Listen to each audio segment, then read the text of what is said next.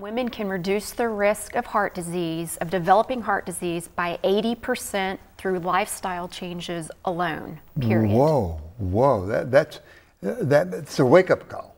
It says we should start as early as we can. Yes. So 80% changing lifestyle, what do you mean by that?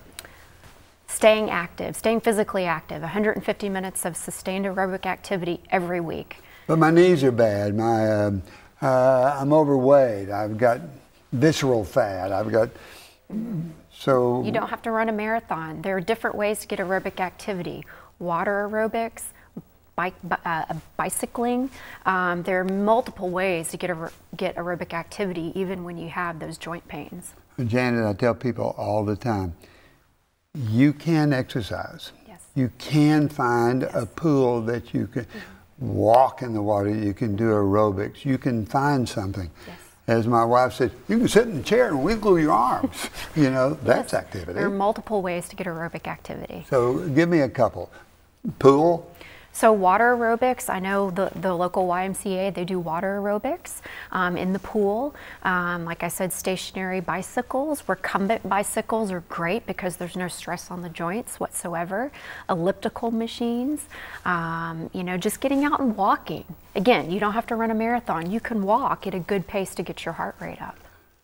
What do you think about the apps that are available, the Fitbits, the apps that tell us, hey, you haven't been exercising enough, or should we just get our tennis shoes and get out there? I think get your tennis shoes and get out there.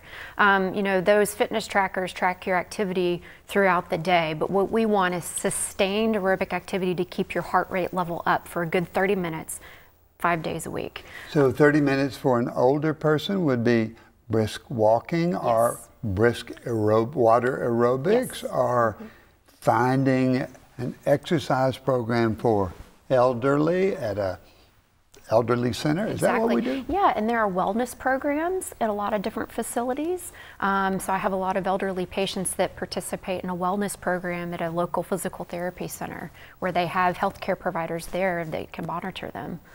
So the benefits, other than just the aerobics, when you get enjoying activity, there's social activities there, there's laughter there, there's taking away stress there, so all those things seem to fit. 80%. Right, so what else do we need to do? Not smoking.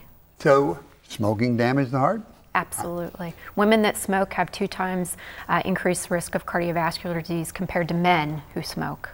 So women's worse with smoking too? Women is worse with smoking. The best way is just to stop, but there are many programs to stop. Yes. Any suggestions, American Lung Association, stop, or how do you guide yourself to stop? So first of all, you have to commit to quitting smoking. That's the most important thing. That's a mental decision, but there are tools out there, whether it's cognitive behavioral therapy or certain medications that can help you quit. How about high blood pressure? High blood pressure, absolutely a risk factor, and through lifestyle, but with a low sodium diet and regular physical activity, you can bring your blood pressure down alone a lot of times without medicine. So low salt diet, regular activity, sometimes will let you take away some of your medicines. Yes.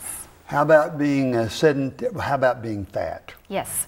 So central adiposity, or belly fat, basically, is strongly correlated with cardiovascular disease in women and men. So getting rid of your belly fat absolutely will help. So it's not the BMI, body mass index, as much now as it's going to be waist size and hip size. Absolutely. The figures that I remember are 40 for men and 35 for women. So if your waist is greater than 35? I believe so. So with that, visceral fat is the most important cardiovascular-wise. Yes. Advice for women? Start young. Healthy habits equal healthy women. You know, and if you didn't start young, is it ever too late? It is never too late to make changes. So again, 80% reduction in cardiovascular disease. I think that's with lifestyle changes. I think that's so impressive. It is.